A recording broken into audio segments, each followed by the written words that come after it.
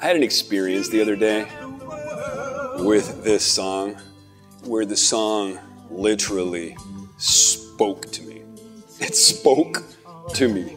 There was a reality bleed-through effect. Quite common, a common characteristic of music when it really slays you.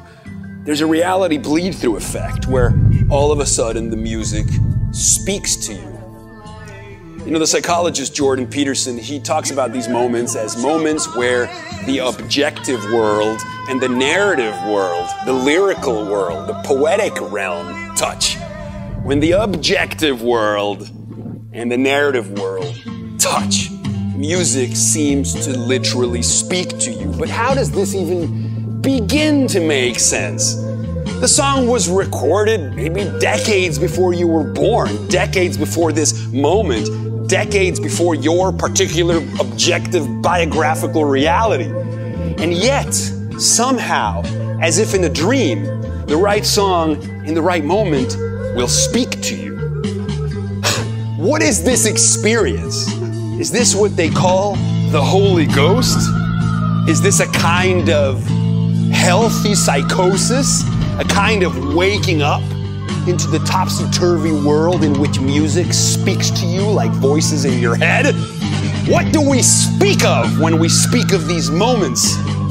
When the objective world and the musical world and the cinematic world touch? Well, I think it's revealing of an archetypal kind of collective space in which we live, our mythic life, which sits above our biographical life. It is the life that is made real during a guitar solo. It is the collective effervescence, as Emily Durkheim described it, you feel among your compatriots during the climactic song in the concert that takes your breath away. The time of serious dancing. And in these moments, the music literally speaks to you. And every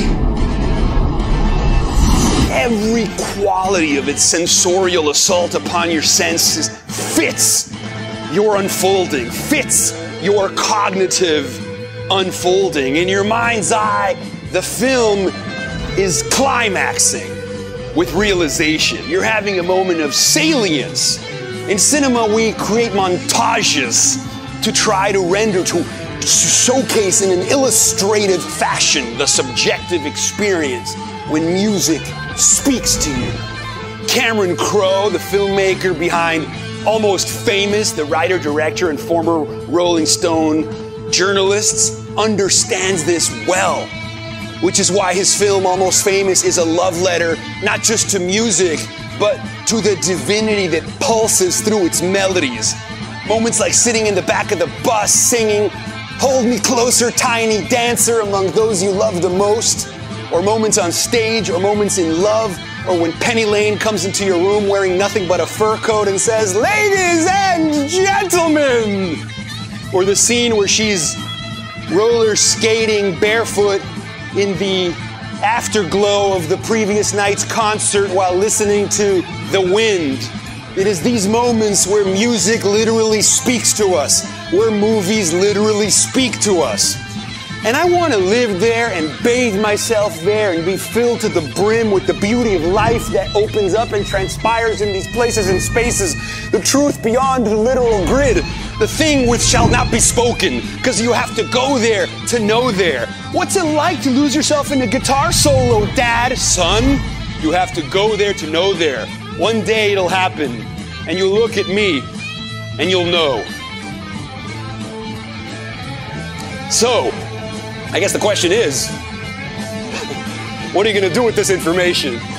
You're going to go out there and eat art the way that plants eat starlight?